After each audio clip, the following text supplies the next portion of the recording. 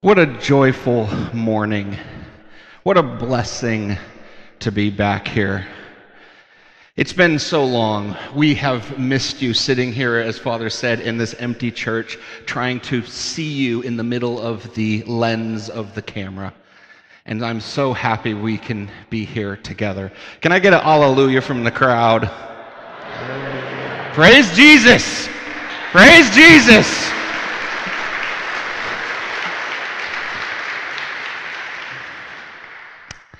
But I'd like to give us one word of caution, in that let's make sure that our joy doesn't turn into triumphalism, the ugly cousin of joy. Triumphalism has an arrogance to it. It's the type of things that makes us taunt people, have a sense of victoriousness.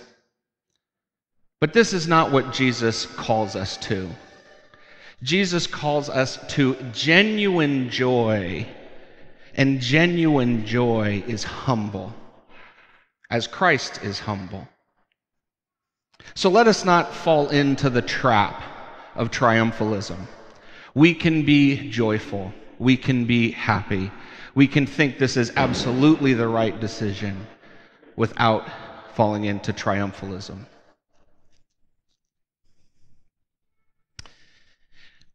The first reading today actually gives us a little insight into the idea that the problem we're having now is not a new problem. Hansen's disease, which was called leprosy in the past, turns out not to be a whole lot like what the Jews thought when they wrote today's first readings and the associated laws. It turns out that hygiene and cleanliness are far more important to fighting leprosy or Hansen's disease than quarantine and isolation. It's a bacterial infection. It also turns out that people can be contagious even when they're not showing symptoms. And so, again, isolation only when you have symptoms doesn't prevent the spread as much as they would like. But the Jews didn't know that, and so they did the best that they could with what they knew. And so we have the same choice that a Jew 3,000 years ago could have, who might be a little suspicious that the rules being asked of us may not be perfect. We can go down the road of being indignant and angry and frustrated and thinking of our own self-interests. Or we can take a far more loving, charitable approach, even when we're not so sure the things are being done right. Because our politicians carry a heavy burden of making very difficult decisions, of balancing public health interests and the freedoms that our country deserves. It is not easy. And when things are not easy, even good-intentioned people can make the wrong decisions. So let's avoid triumphalism. Let's be humble. Let's pray for our leaders that they have wisdom and prudence. This choice, though, that we have of deciding whether we are going to take an attitude of frustration and anger and self-interest, or whether we will take an attitude of selflessness and love, is actually something Jesus goes through in today's gospel passage. Now, he didn't have a problem with the illness, because he could heal any illness he wanted like that. So someone had leprosy, that wasn't a problem for him. He had the problem of overwhelming fame. And whenever he healed somebody, the crowds would grow and become overwhelming. It hurt his ministry that he intended. And so he had to make the choice if he was going to be selfish and focused on his needs, or whether he was going to be selfless and compassionate to the person who needed to be healed. And obviously we know what he chose. As the gospel tells us today, he was moved with pity, as he so often was. And he chose selfless love. love.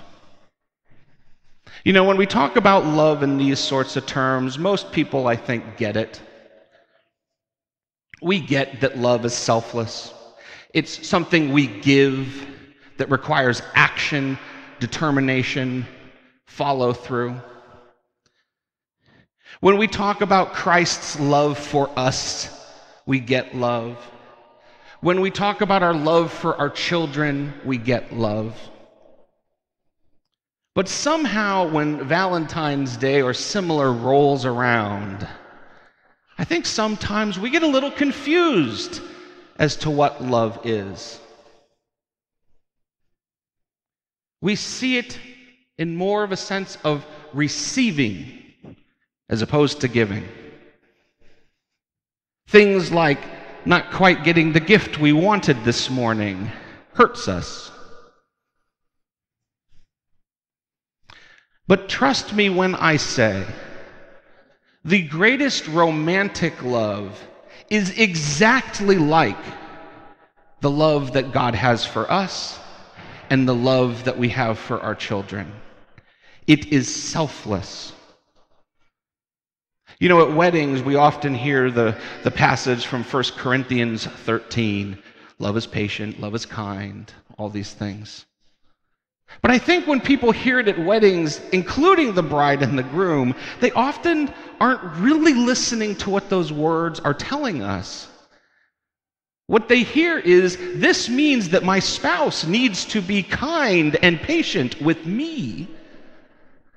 Not so much a command to ourselves towards our spouse.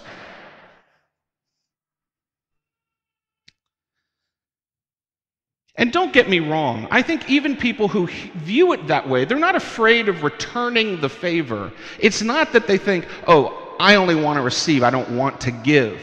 But for a lot of these people, it starts in a place of receiving. The root is receiving, and then we respond. But I ask you, did Christ love us because we loved him first? Do we love our children because they love us first? Is Christ's love conditional on our response? Is our love for our children conditional on their response? No, of course not. But how often does that still happen to us when we put it in a romantic context? And so perhaps maybe if you fear that the box of chocolates you got this morning wasn't quite the right decision, I have a solution that we can maybe take the next step to having healthier, better marriages and make this a wonderful Valentine's Day. It doesn't mean going to the store and getting yet the next bigger box or add a teddy bear or anything like that. It means making a profound promise to our spouses. So I printed something up. Two sides to it, one for a husband, one for a wife. Because we're not handing out papers now, unfortunately, you have to go to my website, deaconken.org, go to the blog section or just /blog and you'll get there. But it'll be on the top of the page. And it is a marriage recommitment form. I'll read the husband one. The wife one is almost identical. And it says, I blank desire, so Ken Crawford, I, Ken Crawford, desire to recommit myself to the principles of Catholic marriage and to my wife, another blank, Wendy Crawford. I promise to never question the permanence of our marriage. I commit to forgiving and forgetting any pain my wife has caused me, past, present, and future. I promise to pray for my wife's needs and the needs of our marriage and family. I rededicate myself to a life of serving my wife. I pray that the fruit of our marriage will be both life-giving and life-affirming. This I promise on the 14th day of February, 2021. This is the type of thing we can do for our spouses on Valentine's Day that will be far more meaning and carry far more weight than any box of chocolates or teddy bear or flowers or whatever is traditional. Not that those things are bad. My wife got a box of chocolates this morning and a huge Hershey kiss because I love big kisses. But that's not the core, is it? The core is the love. And love is something we give, not something we receive. And so I wish you all a blessed and selflessly loving Valentine's Day, and that your marriages be joyful for the rest of your lives.